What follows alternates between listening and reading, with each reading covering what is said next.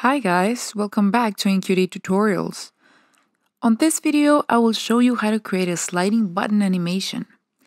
It should look something like this. For this example, I created a made-up flower delivery app that when you hover over the Add to Cart button, you can see the slide animation occur. All you have to do is create the shape of your button, duplicate the shape but keep them stacked on top of each other. To the top shape, change its fill color to the sliding ink color you want to see.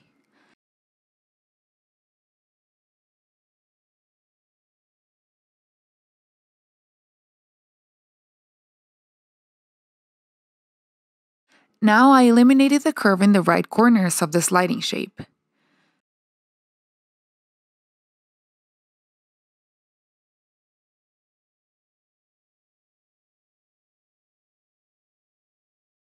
Now we duplicate the full button shape once more and move it to a side.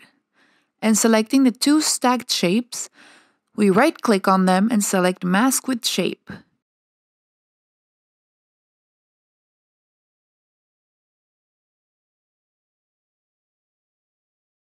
Now we only have the sliding shape. We align the button we set aside back down and send them both to the back.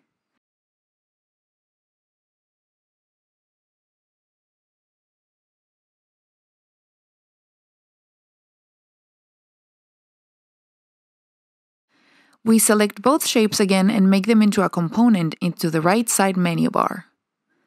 And also add a hover state. With the hover state selected, we double-click in the component and stretch the sliding element until it fills the whole button.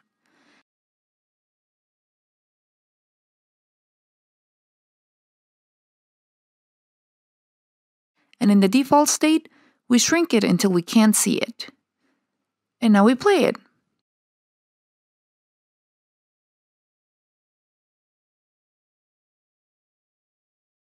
And there you have it, a sliding button animation. If you found this video helpful, don't forget to leave a like, subscribe, and turn on your bell notifications. Hope you enjoyed this video, and I will see you next time. Bye!